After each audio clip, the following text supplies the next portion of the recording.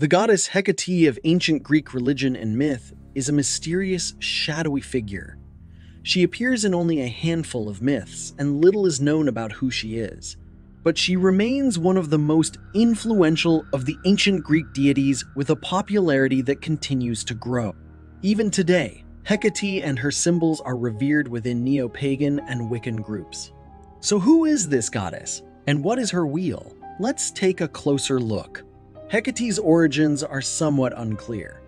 While she is often associated with ancient Greek religion, her worship may have pre-Greek roots.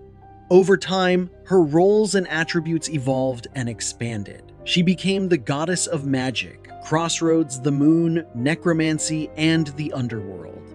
She's often depicted in triplicate form, symbolizing her aspects as maiden, mother, and crone, or her dominion over the earth, sea, and sky. Hecate is associated with liminal or transitional spaces, places that are in between. This is why she rules over crossroads, doorways, and the boundary between life and death.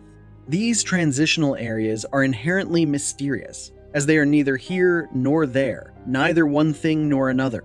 She also has a strong association with witchcraft, spells, and other mystical practices, which further underscores her mysterious aura.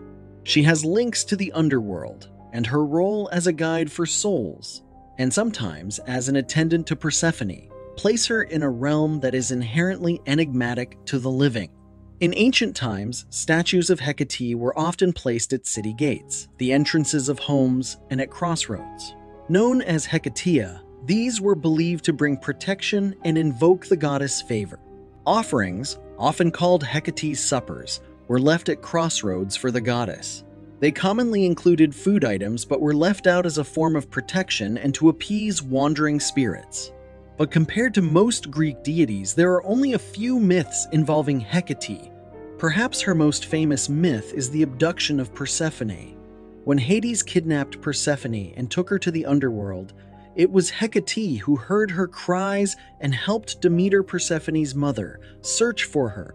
After Persephone's eventual return from the underworld for part of the year, Hecate became her close companion and sometimes served as her attendant or torch-bearing guide in the underworld.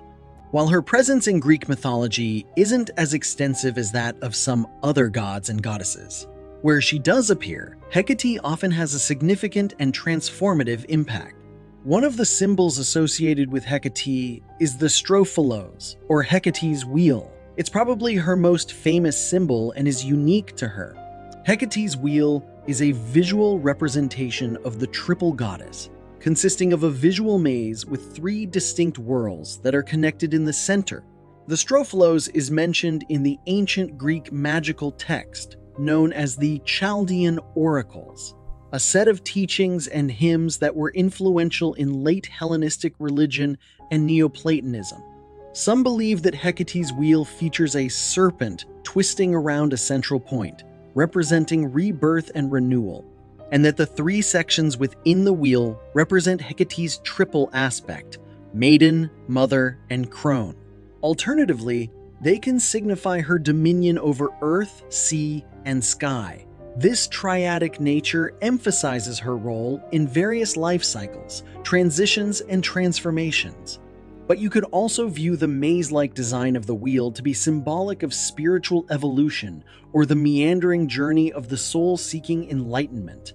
Hecate's wheel is also associated with protection, particularly in magical and spiritual contexts. It is believed to offer a shield against negative energies and to provide a connection to the divine feminine energy represented by Hecate.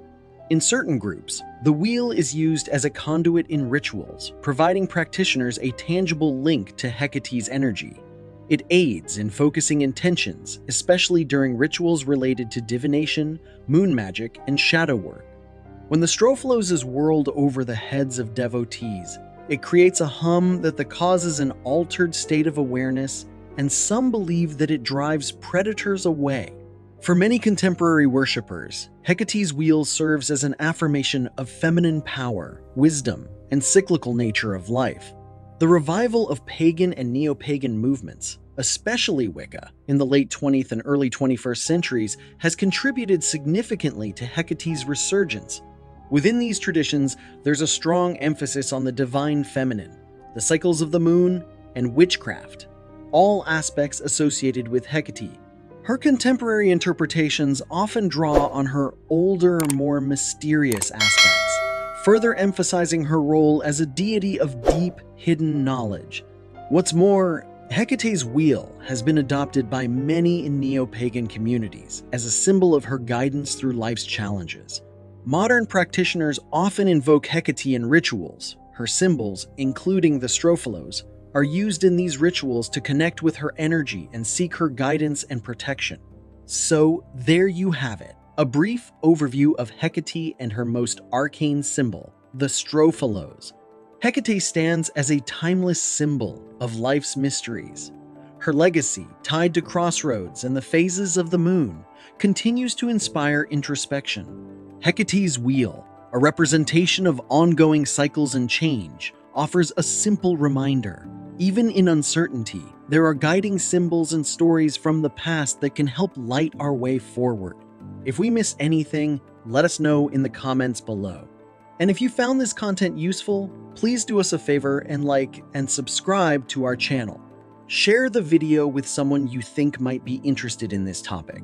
It helps our channel grow so we can continue making more videos like this. Thanks for watching.